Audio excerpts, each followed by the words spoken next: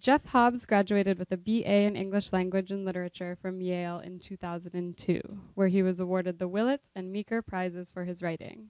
He spent 3 years in New York and Tanzania while working with the African Rainforest Conservancy, and now lives in LA with his wife Rebecca, who grew up right here in Fort Greene. Much of their family is in the audience tonight, and so we're honored to host this event here in the neighborhood.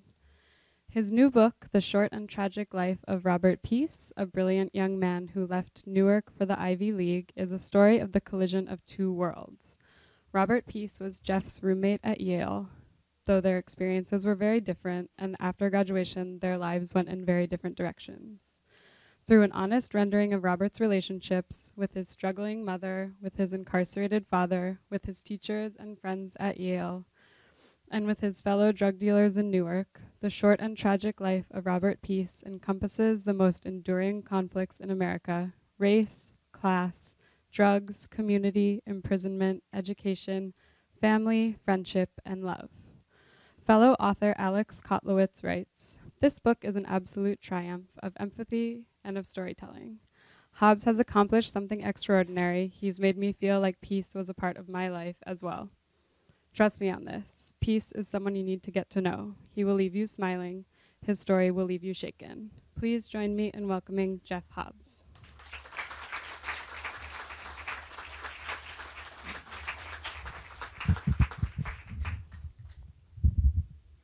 Thanks so much, Hallie, and thank you all for being here.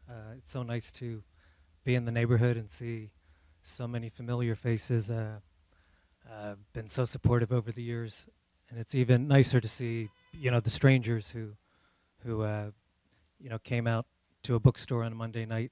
We live in Los Angeles, and it doesn't happen quite this way on the West Coast. I'm just curious how many of you here are friends with my wife Rebecca or Sugar or Martin. Raise your hand. Yeah, that's a strong showing. Thank you all. Thank you guys for being such good friends to people. My dad said after Rebecca and I got married that before I was part of this family, I didn't have a lot of friends, and he was absolutely right. But I had a few friends, and one of them was named Rob Peace. His friendship was a gift given like most of the best gifts, unsuspectingly, by being paired randomly as roommates freshman year at Yale. Also, gift was being permitted to write this story by his family. Early freshman year at Yale, for reasons that are hard to fathom, I was hired as a bouncer at the Yale Symphony Orchestra Halloween concert. It tells you a lot about Yale that it was one of the most highly anticipated social events of the year, and that they needed a bouncer. And I was supposed to keep this side door closed from the inside. A guy from the heavyweight crew team, a pretty big guy, also intoxicated as people get at symphonies, was truly intent on exiting this way. He did not like being told that he couldn't. He ended up sort of tackling me, and we tumbled out the door and down some steps onto this crowded plaza where, the kids made some room for us. I didn't know how to be in a fist fight, and it was looking pretty grim, and more so when two of his teammates joined him. So I was about to bite it pretty hard. And suddenly all three of them sort of backed away, turned around and walked off. I think the first guy gave me the finger over his shoulder or something. And now I'm feeling like quite the heavy, and I turn around with my chest puffed out. And that's when I saw Rob was standing behind me. He'd seen what was about to happen, and he'd come down. Rob was not a fighter, but he did know how to fight, you could tell by the way he planted his feet. But all he'd had to do was show up to send three guys on their way. I'd only known him for 2 months at this point. Was maybe a little surprised at the support. Grateful for it, but surprised. I thanked him. He patted me on the shoulder as if I'd done something besides flail my arms pathetically. And he said, I got your back. And that was Rob Peace. He had everyone's back. Now, if he hadn't shown up, I would have come away with some bruises and wounded pride, and my bouncing career rightfully terminated. And I've never bounced since, so I guess it was.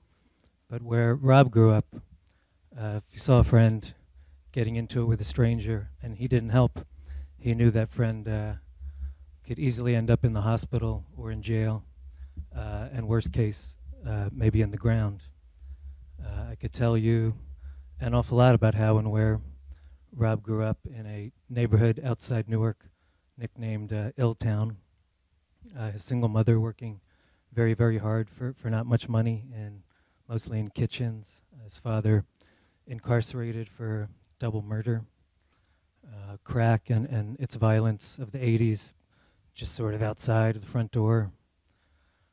It was a place where, you know, kids playing football had to be on their guard at all times, and Rob grew up to be a pretty guarded guy. It was a place where a dangerous few people valued human life a lot less than they valued money.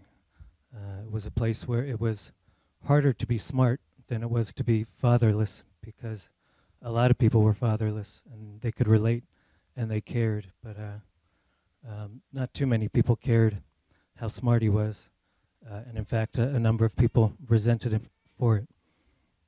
It was a place where friendship was as important as family. It was a place where when Rob went to Burger King with his best friends from high school, they called themselves the Burger Boys with a Z. He would grab a dozen or 2 dozen ketchup packets from the bin instead of buying himself a burger for lunch.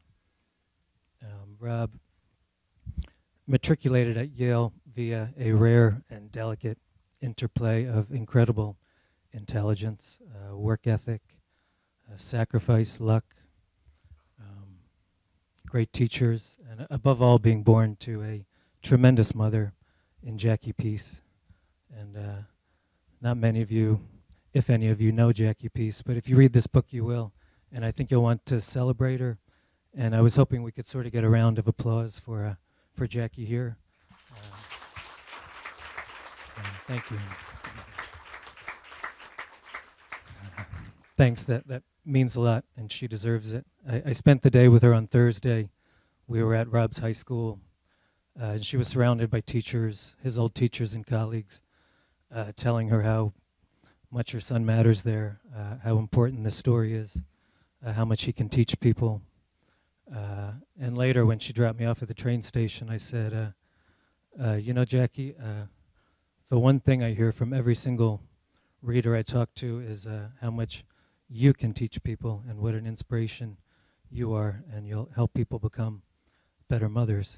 And she said, huh, okay. Which is,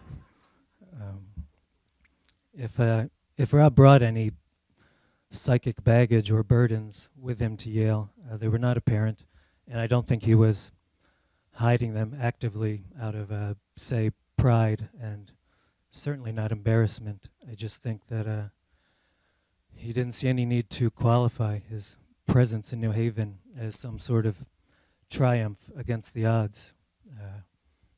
I mean, it was that, but acknowledging that is already a signal of not belonging. And Rob belonged. He was an A student in molecular biophysics and biochemistry, which is about as easy as it sounds. He and I bonded first over the irony of me being a white guy from the country who ran sprints for the track team. Rob was a black guy from the hood, as he called it, who played water polo. He was captain of the team for 2 years. Initiation found him wearing a toga in the dining hall singing Madonna's Express Yourself. And I wasn't there, but I heard he gave it his all. He was popular and picked for one of those coveted secret societies. He had tattoos and cornrows. And it's interesting that a number of reviewers have extracted those 2 details to suggest that he was alienating himself on purpose. But I think of his tattoos, he had like a sphinx on his arm.